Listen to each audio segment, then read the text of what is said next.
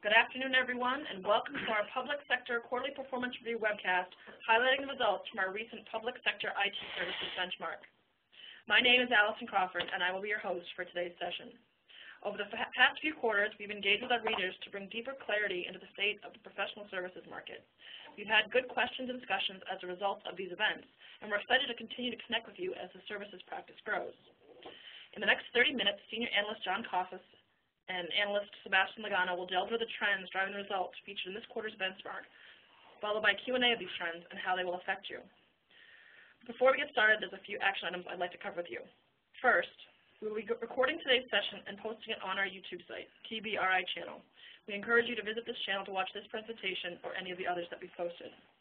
Second, we'd like to hear your opinions and thoughts on the materials we're presenting.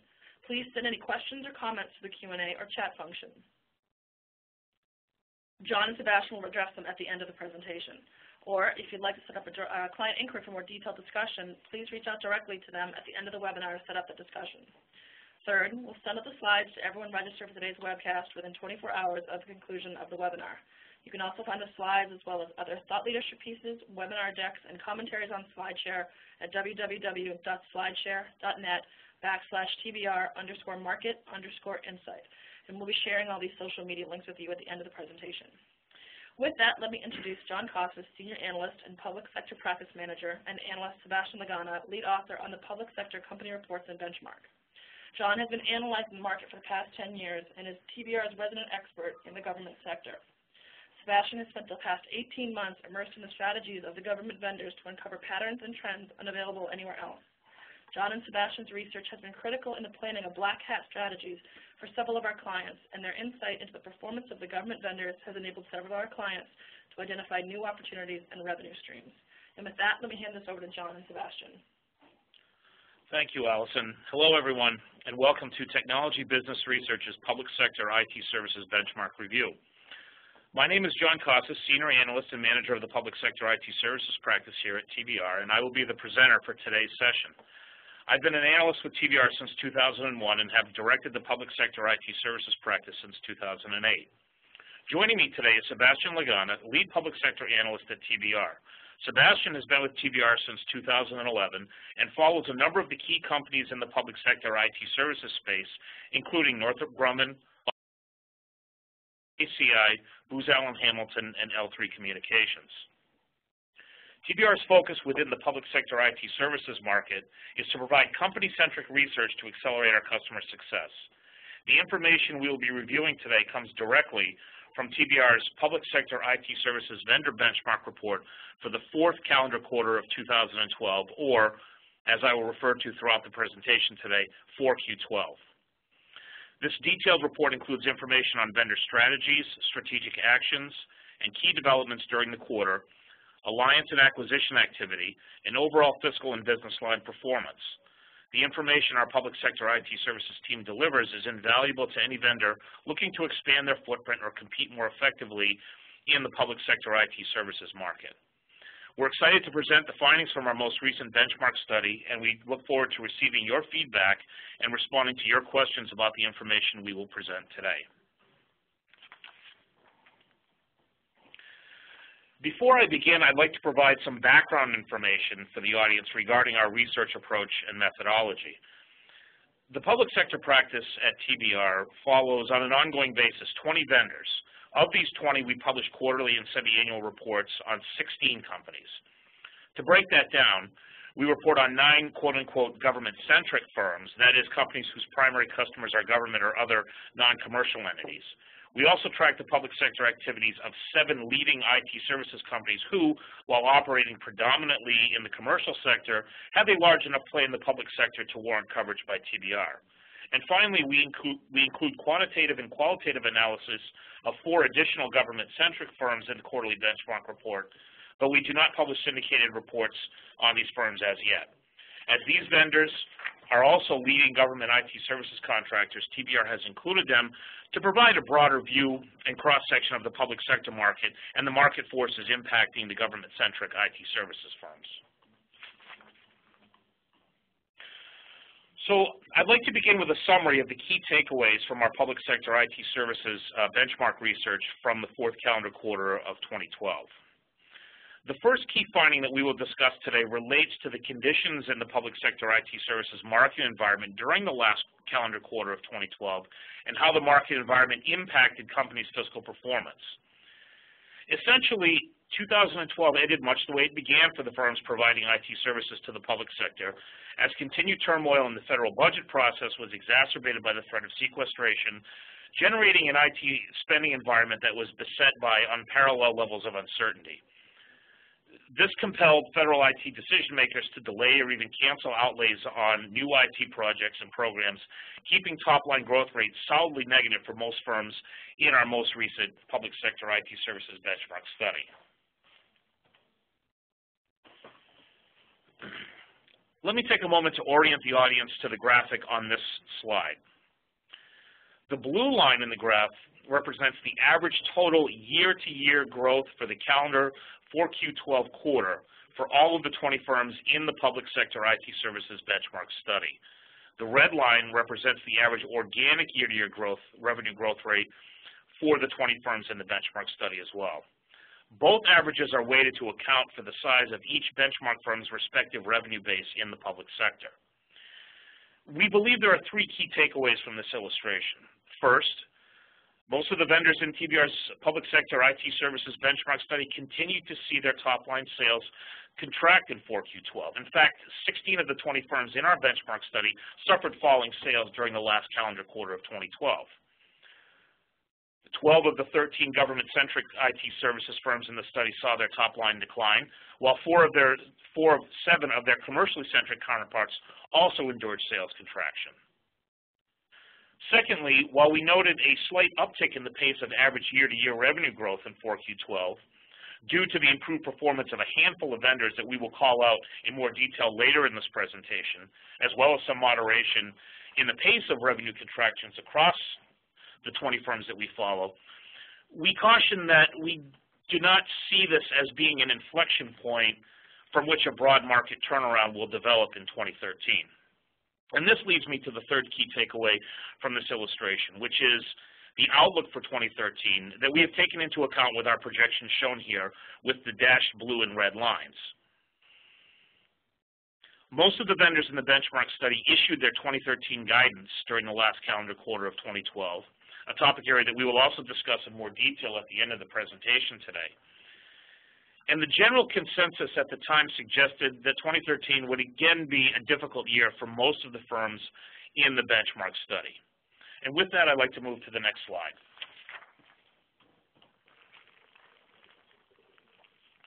Most, in fact, as we mentioned on the previous slide, 16 of the 20 firms in the benchmark study reported a year-to-year contraction in their respective revenue for 4Q12. Top-line contraction ranged from low single-digit to low double-digit rates of sales declines. And the primary market factors cited by vendors across the board for the growth headwinds that they faced included the budget pandemonium as manifested in the ongoing series of continuing resolutions and the ever-looming threat of sequestration, which, of course, has since become a reality.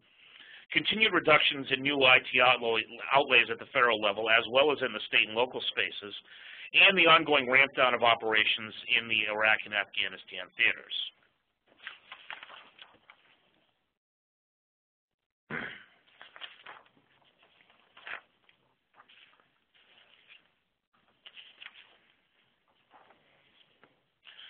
The second topic area from the benchmark study relates to how vendors are responding to the ongoing challenges in the public sector IT services market, especially the U.S. federal space, and in particular through continued portfolio reshaping and diversification of their vertical and geographic market focus. We will also call out the firms that posted leading rates of growth and profitability in this section and show how their actions in response to the market conditions have enabled them to achieve their growth and margin performance. So let me take a moment now to orient you to the graphic on this slide. This is an illustration of the 20 firms in the quarterly benchmark study and how they position against one another in terms of top-line growth, margin performance, and the respective size of their revenue bases. This graphic also calls out which firms are growing the fastest and which are doing so most profitably. We have excluded two outlying companies this quarter, NCI and General Dynamics IS&T, as each posted large top-line contractions and large operating losses that caused their respective graph positions to fall well outside of the general area where their counterparts were positioned. The x-axis represents absolute dollar growth for each of the vendors' public sector IT services business. The y-axis on the graph represents reported or estimated operating margin for each vendor's public sector IT services business. Finally, the size of the bubble for each vendor represents the volume of revenue generated in the quarter through public sector sales. The average year-to-year growth rate for the firms, -4.7, is also plotted on the vertical dashed red line, while the average operating margin of 9.7 is also plotted with a horizontal dashed red line. The aforementioned companies excluded from the graphical representation here were also excluded from the calculation of the averages represented by these lines. The growth leaders shared many of the same drivers for their revenue performance, including investments to expand outside the federal sector into areas such as energy, healthcare IT, which was a key area, we'll see a little bit later on, and even commercial markets, where their capabilities in cybersecurity, for example, are in demand in sectors such as financial services, manufacturing, and retail. Government-centric revenue growth leaders have been somewhat buoyed by their acquisition activity for a handful of firms, with the top 5 firms realizing inorganic growth revenue contributions or closing new acquisitions in the prior quarters. Commercially centric IT services firms' growth is largely organic, driven by demand among federal, civilian, and state and local agencies for enterprise IT, business systems such as SAP, healthcare IT services, and niche outsourcing solutions such as document management. IBM, for example, remains a margin leader among commercially centric firms due to its process and delivery efficiency. Across the board with the margin leaders, we saw the continued implementation and execution of cost reduction initiatives, such as improved supply chain management, Raytheon is an example here, or companies that have continued to intensify their focus on strong contract performance and execution. And with that, I'd like to discuss the top 3 revenue leaders as well as the top 3 operating margin leaders in greater detail in the next couple of slides.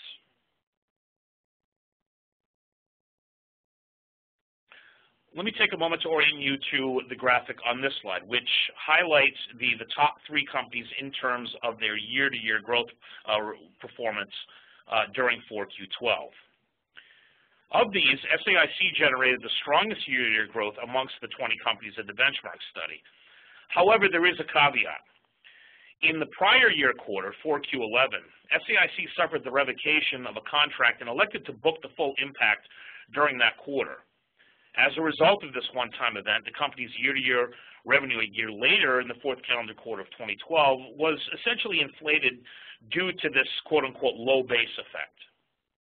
So adjusting for this contract loss, what would essentially be SAIC's quote-unquote organic top-line performance actually ended up being a contraction of 4.2%. However, the company did still report resurgent growth in its defense solutions segment, and according to TBR estimates, SAIC's healthcare practice continues to generate double-digit growth, while the company continues to gain traction in commercial verticals such as energy and financial services.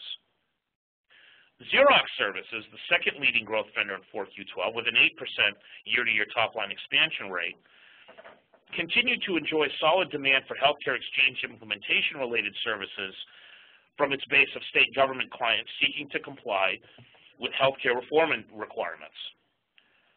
The firm also continued to leverage new alliances forged earlier during the year with healthcare organizations.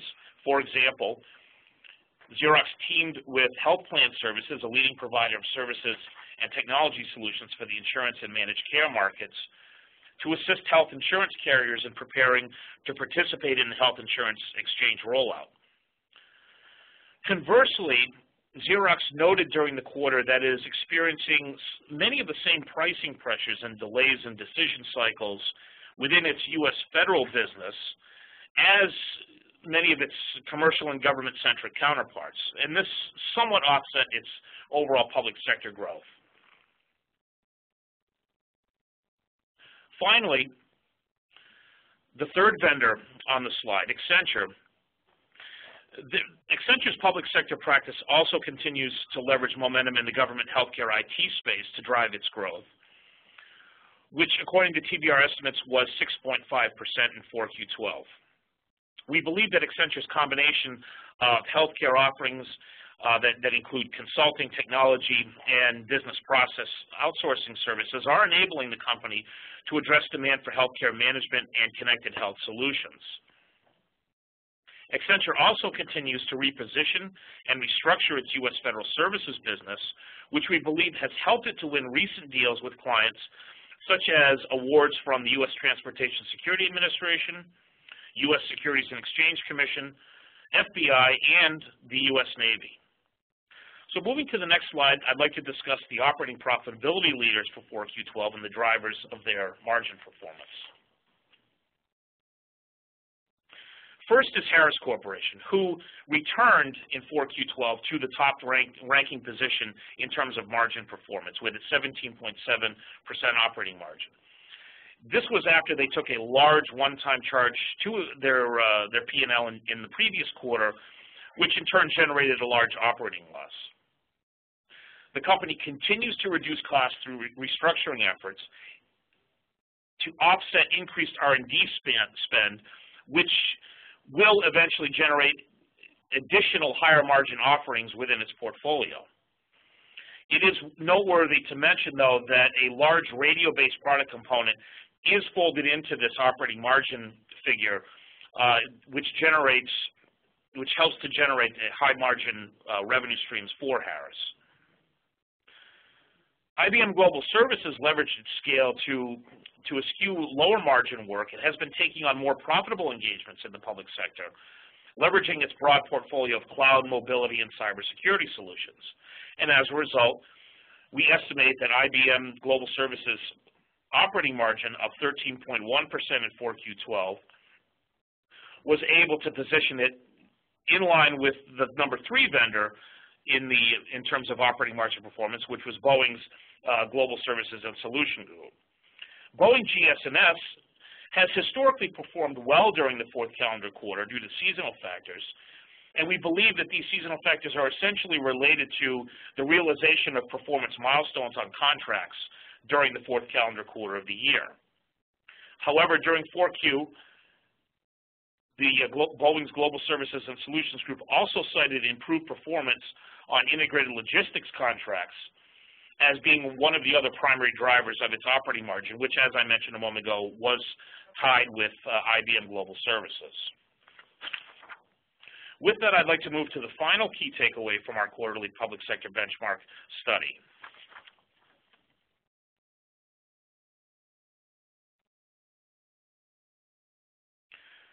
The final discussion topic from the benchmark study today relates to vendor outlook for 2013.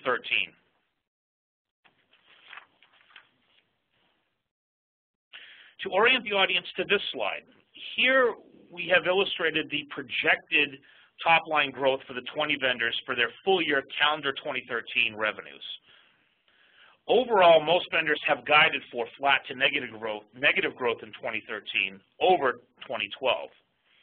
After reviewing the guidance given by some, though not all, of the vendors for calendar 2013, 15 of the 20 firms that we follow with our public sector IT services benchmark either expect or have guided for 2013 sales to decline from 2012. For many, in fact, 2013 will be the third consecutive year that they've suffered contracting sales. 5 of the 20 vendors in the benchmark study are projected to see or estimated to have positive top-line growth in 2013, though we acknowledge that financial restatements or other adjustments may change these final results. And we will discuss the drivers behind the expected top-line growth for these companies momentarily.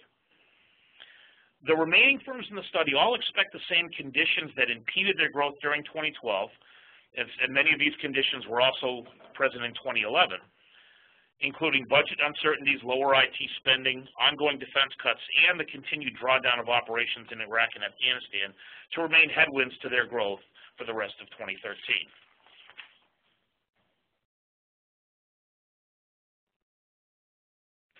So I'd like to take a few moments and discuss some of the factors driving the guidance for firms expecting to see top-line growth in 2013, beginning with Accenture, Xerox Services, and CSC.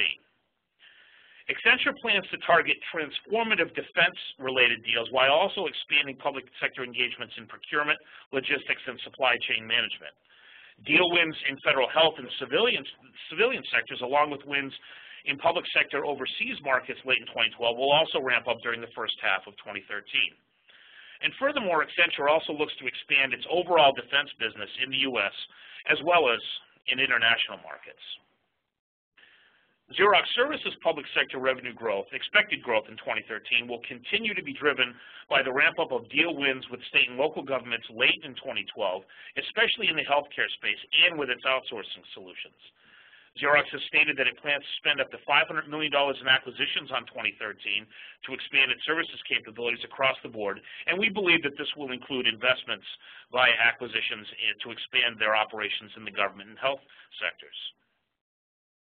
And finally, CSC, who we believe will continue to focus on providing solutions that will deliver immediate ROI for its clients in the public sector space, as was the case, for example, with its inclusion on the GSA's recent email as a services contract.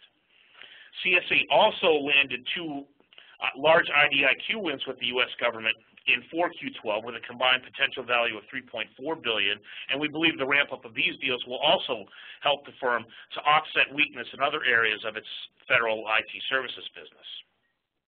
In addition, CSC's health IT-related solutions will continue to be a growth driver in 2013, also helping to offset the aforementioned challenges in the federal space outside of the areas that I just mentioned.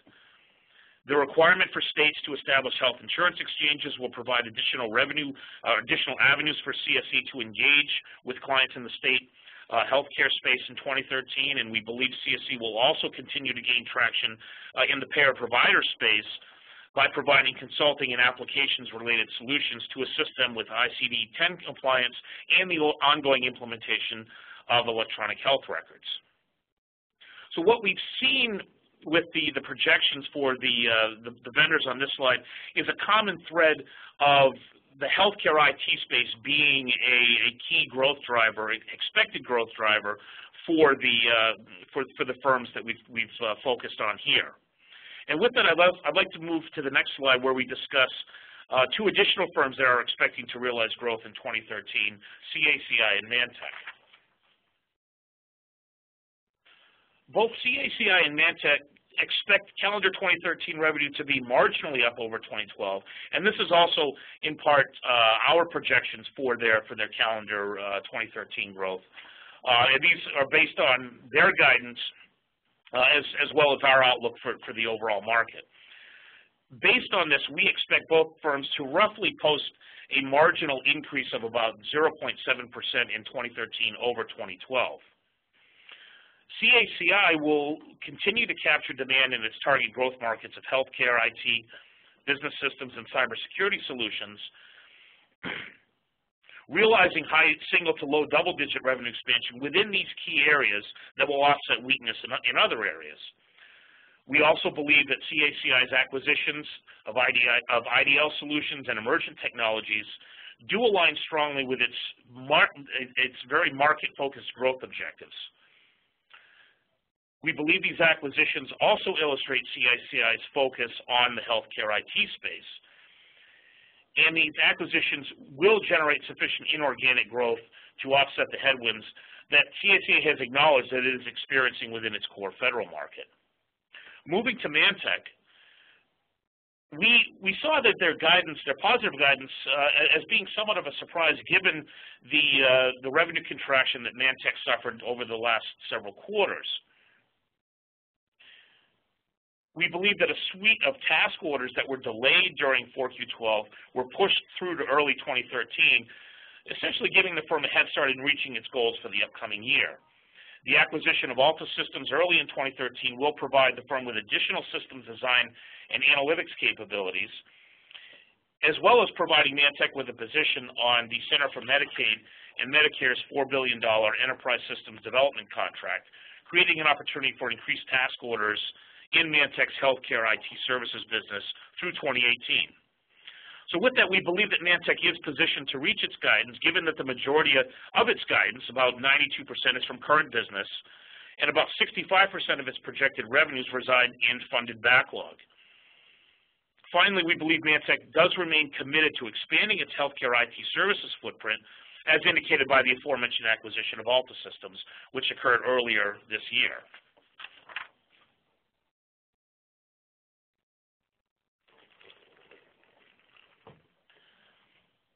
Lastly, I'd like to make a few additional comments about the outlook for 2013 and the areas we see vendors targeting for growth. So the question is, aside from operational enhancement, what will be the focus for vendors in terms of growth? And will there be any pockets of growth and new opportunity for vendors to pursue in 2013? Now, while the total IT budget request for fiscal 2013 was down from 2012, we see the decline, I should say, will be primarily on the defense side. The IT spending request among major federal civilian agencies was about 1.1% higher than that of fiscal 12, with double-digit growth in the budget request for departments including Education and Treasury. Other departments, including Agriculture, HHS, Transportation, and Veterans Affairs, are also expected to moderately increase their IT spend in 2013.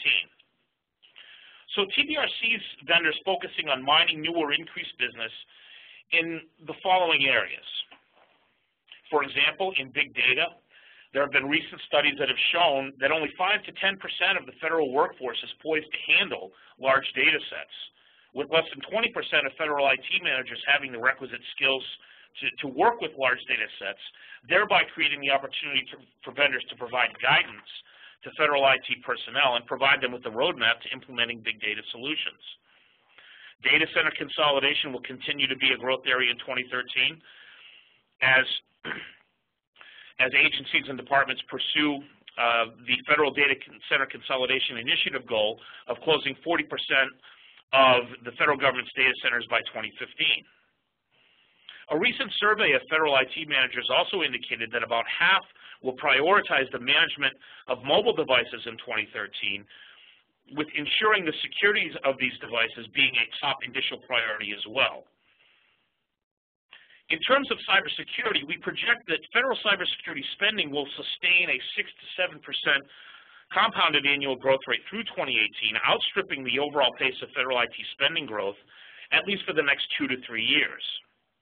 On the cloud side, while the adoption of cloud technologies by the federal government is still essentially in the development phase for many agencies, these agencies and departments are increasingly using a variety of cloud-based services such as conferencing and collaboration, messaging, and other business process applications. However, security remains the chief concern for nearly all federal IT managers, driving the increased amenability agencies have towards private cloud solutions. And finally, we have noted the actions of numerous vendors in the benchmarks today to expand their footprint and capabilities in the health IT space, both in the U.S. and abroad. In and of itself, illustrating the opportunities that are perceived by these vendors. And during 2013, we see no lessening of this trend. In fact, we see an acceleration of investment in the healthcare IT space.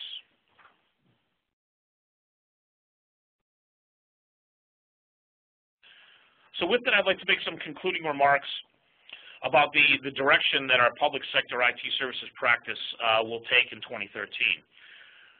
During this upcoming year, we will continue to report on drivers of revenue growth and margin performance, strategic actions taken by the firms that we follow to adjust to the market conditions, how these firms are leveraging alliances and acquisitions, how these companies are managing their human resources, and what new segments are being targeted for growth.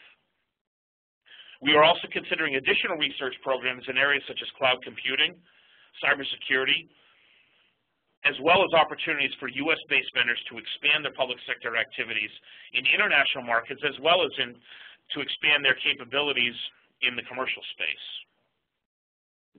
So I'd like to take this opportunity to thank you for joining us today, and I'd like to open the floor for questions. Great. As John mentioned, now is the time to send through any questions that you do have. Had a couple come through already. John, the first question we have is, you mentioned vendors expanding into international markets. Can you provide me with some examples? Yes, thanks for the question. many of the contractors that we follow have intensified their pursuit of international business to offset the constraints that they're facing primarily in the U.S. federal space. I'll cite some examples. Raytheon expanding in Saudi Arabia, Northrop Grumman expanding in Australia and Brazil. We're seeing a lot of activity overall in Australia from not just Northrop Grumman, but Lockheed Martin as well. Booz Allen Hamilton looking at expanding in G7 countries in the Middle East. And all of these companies have either captured significant engagements or begun to ramp up operation in key international growth markets. Okay, the next question we had to come through. Do you have any indications as to how the federal IT market will look in 2014? Well, we haven't received any specific guidance at this point. It would be atypical of the companies that we follow to provide that at this point during the year. However, we have seen that the proposed, for example, the recently proposed 2014 federal IT budget indicates that federal IT spending would actually increase about 2% to around $82 billion versus the previous year levels. We do expect the spending priorities to be similar to the fiscal 13 budget: cybersecurity, innovation, data center consolidation. All of these things done with the overall goal of enhancing efficiencies in and through information technology. One of the things I'd like to also note is that one of the largest increases in IT spend is expected to be within the budget request by the Department of Veteran Affairs, which is proposing spending of about $3.7 billion on IT projects, including $155 million on the Veterans Benefits Management System. However, it does also appear that more than half of the budget request will be earmarked for operating and maintaining existing services and systems, I should say, and infrastructure. Okay. We have one more question come through. What do you see happening around the development and introduction of new services and solutions? Thanks for the question.